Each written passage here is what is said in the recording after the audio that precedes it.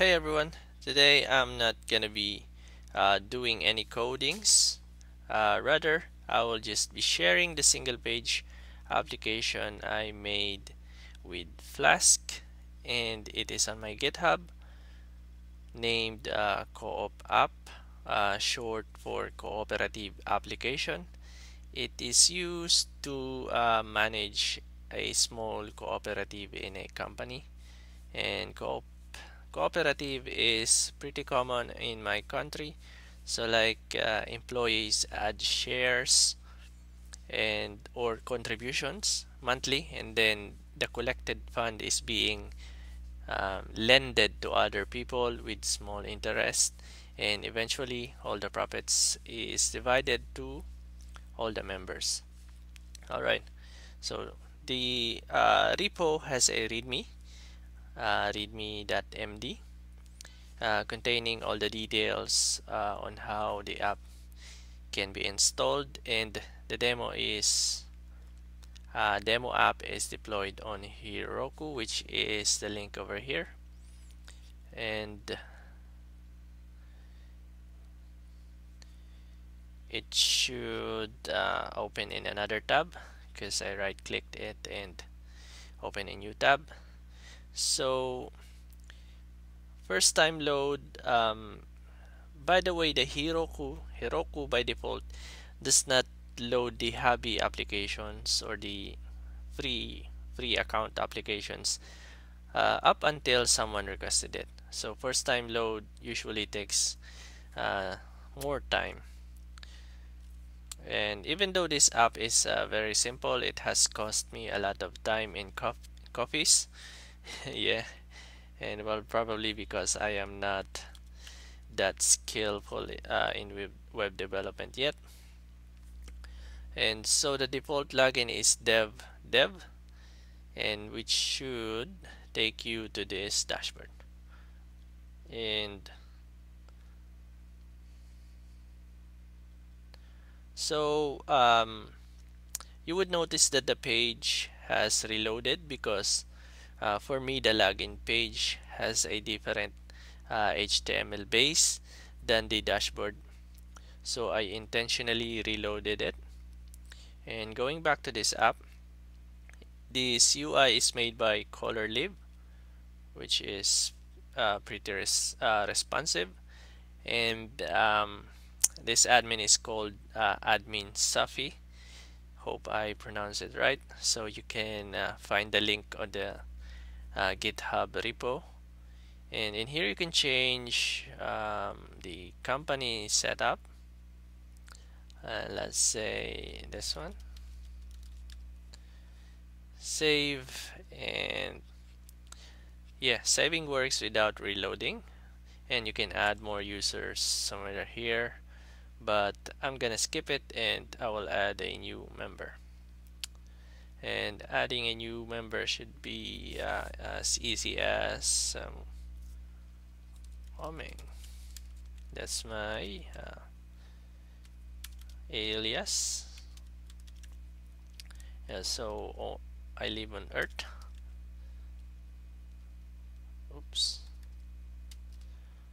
I don't have my keyboard, so I'm using the laptop keyboard, which is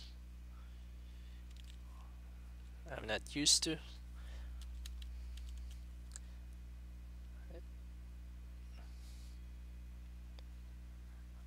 And create. And then once you have a member, you can now start adding contributions, which is then on here, and just click contribution and add contribution and look up and use Oming.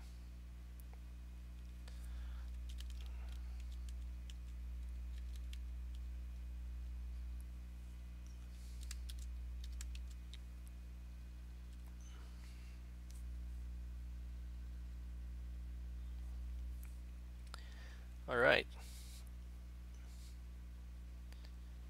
then you can approve the contribution. Alright,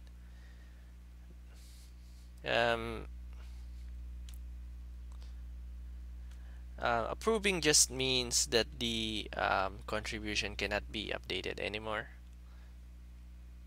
And then you can now create a borrower, which I already have one here, which is, I just name it John Doe, and also lives on the earth. But let me just create Sarah Smith. I'm just inventing names. And Sarah Smith, I'm sorry, Sarah Smith, you live on Mars.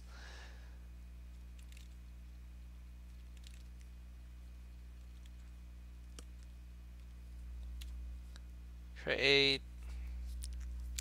And once you have a borrower, you can now create loans,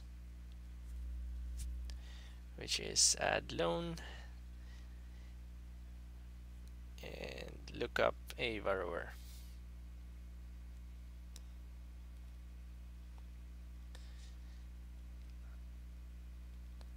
Start date would just be today, the 1st of January, and terms would be 2.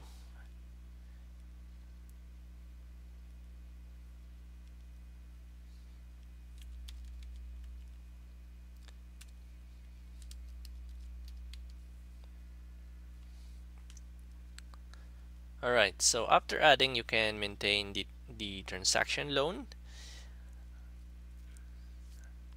and say you want this to have, you want to update it to four terms, and clicking update should reflect.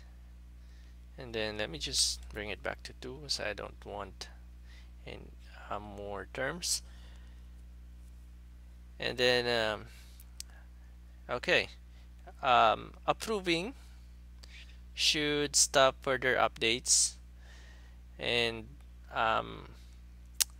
you can just pay stuffs like here. I will pay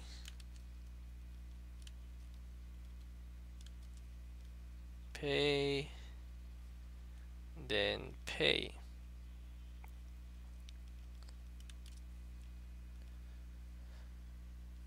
then complete.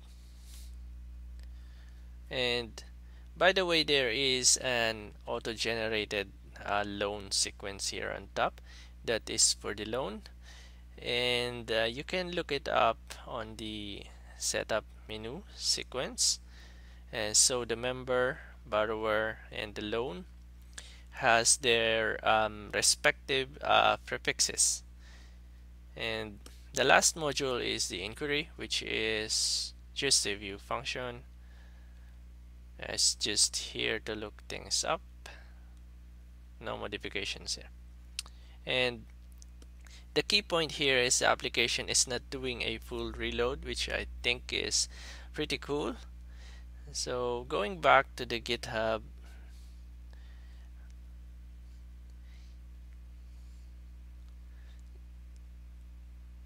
here are the packages that I used, and big credits to Pretty Printed and Traversy Media. Thank you guys, because I learned a lot of stuff just from watching your videos, and also for the color lib for this awesome template. And I also have a different videos for each packages here, but they are all on Tagalog language. So to end this, it is completely free to use on whatever purpose, and just be responsible for it. And that's it.